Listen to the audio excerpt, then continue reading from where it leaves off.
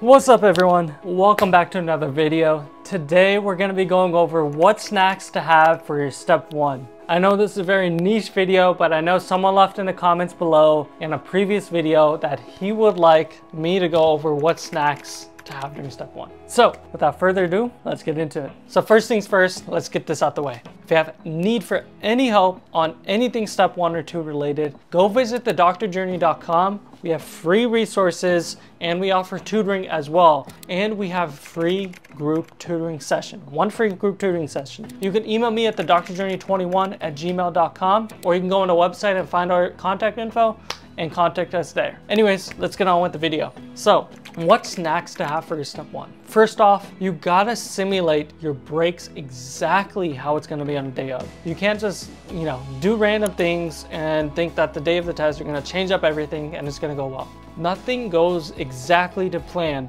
unless you plan exactly for it. So what do I mean by that? You can't just think, okay, I'm gonna eat whatever, take long breaks during my practice test, and then during my actual test, I'm gonna eat super clean and gonna take time breaks and I'm gonna ace it. No, you gotta do the acing things at home or wherever you take your practice tests as well. So first off, you gotta have your snacks prepared. For me, I liked having mixed nuts in there. Macadamia nuts, almonds, pecans, just a mixed assortment of nuts, some healthy fats, some good fiber in there, some good protein as well, some glucose in there, keeps the brain running well, and long sustained energy.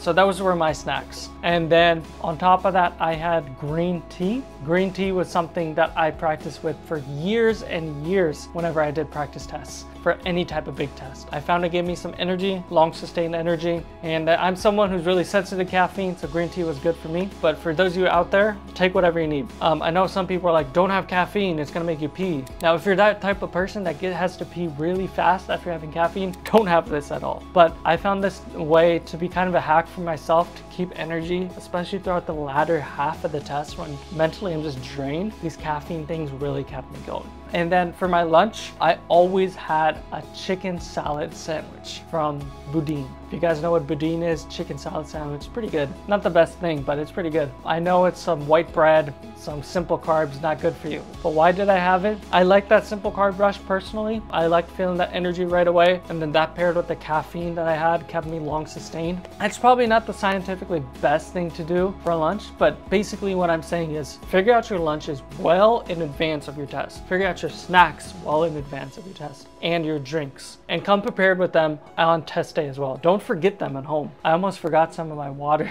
at home during the test day. So basically prepare, do all of it during your test. Like for example, I was so strict with my breaks, take 5-minute timers after every section because that's how much break I wanted. I would run to the bathroom, use the bathroom, eat snacks, drink a couple sips. I had it timed to perfection. I knew how much time I could have for eating. Like mentally I was like, okay, this is enough time I can eat and drink. Now I can run to the bathroom. And this helped me really prepare for the actual test. One thing that didn't help me was my bathroom is way closer at home to where I was sitting to study versus, well, in the actual day, bathroom was pretty far away. So yeah, those things you can't account for sometimes, but account for as many things as you can, okay? You guys want to do well on this test, you got to do everything in the book. Now, you can't leave anything up to chance. Of course, chance is going to be there, but take everything in the book and do it. So plan out your snacks, plan out your drinks, plan out your break times, and most importantly, plan out your lunches as well.